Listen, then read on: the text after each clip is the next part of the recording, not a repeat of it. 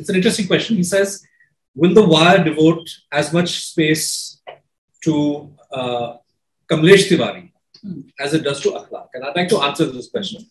It's interesting. For those of you who don't know, Akhlaq was the gentleman who was murdered over suspicions that he had consumed beef. And this happened in Dadri, not far from Delhi. And Kamlesh Tiwari was the leader of a kind of fringe Hindutva group who was murdered in Lucknow in 2019. And I would say that it's interesting to look at the similarities and differences between the two cases. In the case of Akhlaq, Akhlaq was murdered. There was widespread condemnation by civil society. But the Prime Minister of India, the Chief Minister of I think it was Akhilesh was the Chief Minister then, yes, but the Prime Minister of India, Modi was the, I think Akhlaq was, I think Akhilesh was CM. And possibly, I don't think Yogi had come to power at that point, but Narendra Modi as Prime Minister of India, this was a major incident which happened. Of course, there was no expressions of sympathy from the Prime Minister or from the BJP, even though the people who killed Akhlaq had a clear ideological affinity to the kind of political agenda of the ruling party. In fact, a police case was filed against Akhlaq's family, and an attempt was made to somehow justify the killing of Akhlaq. And,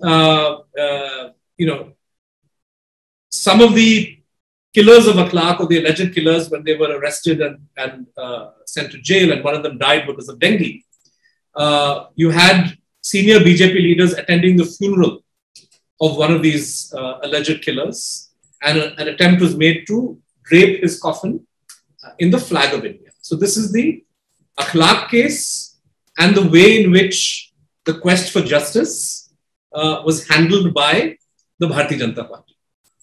Compare this to Kamlesh Tiwari. Now, nobody from Akhlaq's family followed up, his killing with demands for violence against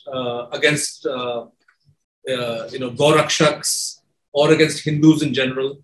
But when Kamlesh Tiwari was killed, and I'm not even going into what was the stated, because I think whatever the supposed provocation, it is completely unacceptable for, people say that he made comments about the Prophet, etc. I'm sorry, you cannot take the law into your own hands.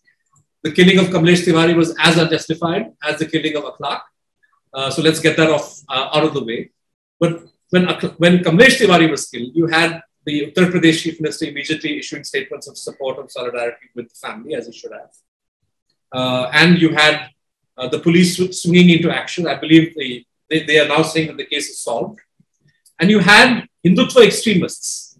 And I'm mentioning this because one of these persons, Yati Narsinghanand, appears in Lucknow and uses the killing of Kamlesh Tiwari in order to, he gives a call for violence against Muslims in general.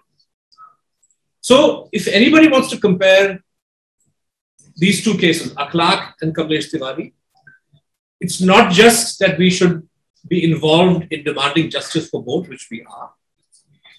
It's not just that we should condemn the killing of both, which we should and we do. But we should be very clear that in one case, an attempt was made to frame the family of Akhlaq and get them, and malign them and show as if somehow they were responsible for this crime.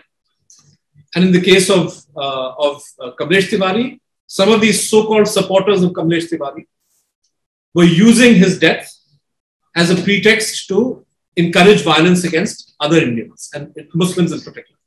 So I think that let's be very clear as to what it is that we're talking about here. And, I have no problem whatsoever in devoting editorial space to the quest for justice for Akhlaq or Kamlesh, but we need to understand what some of these key differences and similarities are between